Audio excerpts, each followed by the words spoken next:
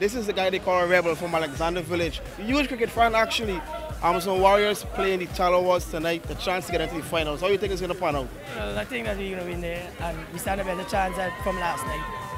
What do God do? You play cricket. You know, they've been here before, they didn't do it. What do God do to cross the line and against Barbers as well?